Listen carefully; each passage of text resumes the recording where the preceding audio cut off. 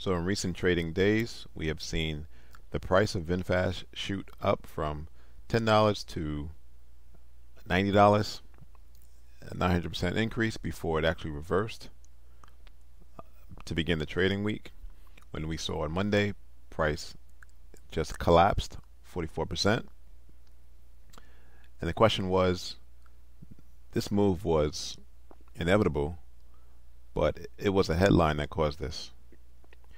Short seller Jim Chanos called VinFast a $200 billion meme stock, and then the price collapsed hours later.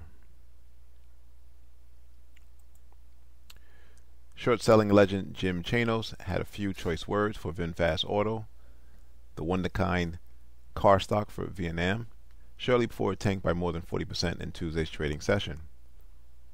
The speculator, who famously made a fortune betting against Enron before its demise, branded the EV newcomer a $200 billion meme stock only hours earlier. Retail is buying a stock that option traders think will drop 50% in the next 3 weeks, he tweeted on Musk's rebranded X site, citing the implied price based on put options set to expire on September 15th. So what do you think? Is VinFast a meme stock? Let's listen to this video, as they do a great job in summing things up. So where does VinFast fall in the meme trade? Here to discuss this and more, we've got Tom Bruni, StockTwit's senior writer. Is it a meme stock?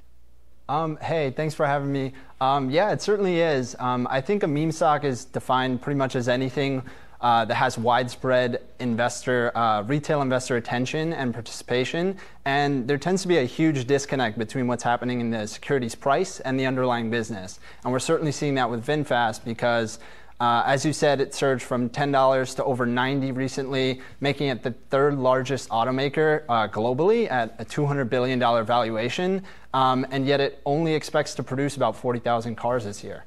Tom, what is it, though, that's attracting the attention from the retail traders? Why do they like a name like VinFast?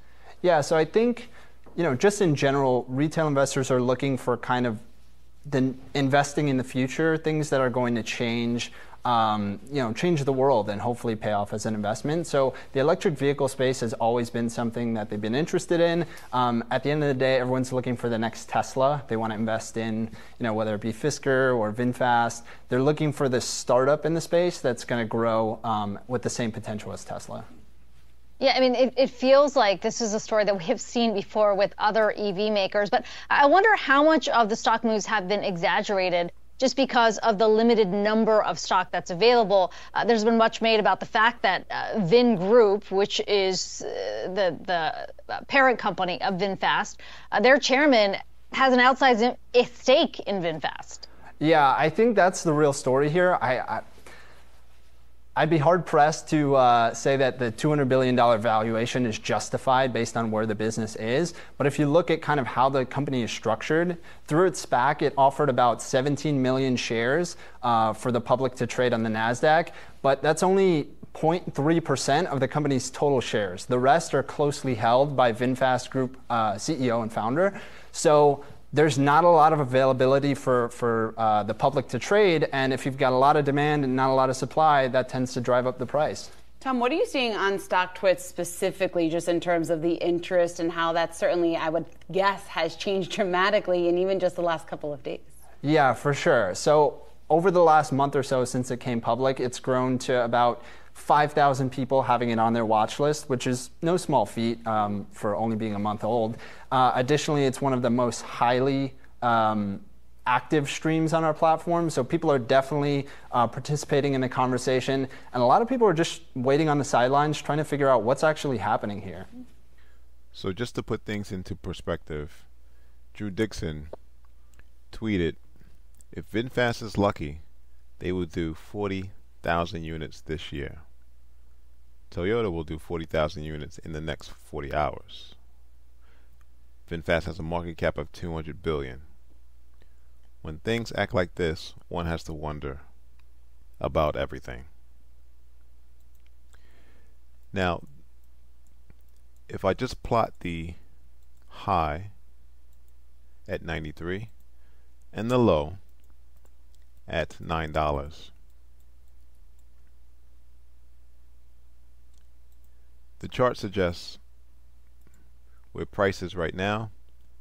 That's the line in the sand.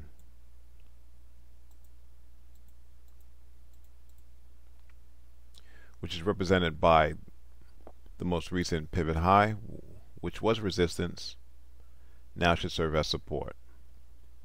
Meaning, if we get a close below 35,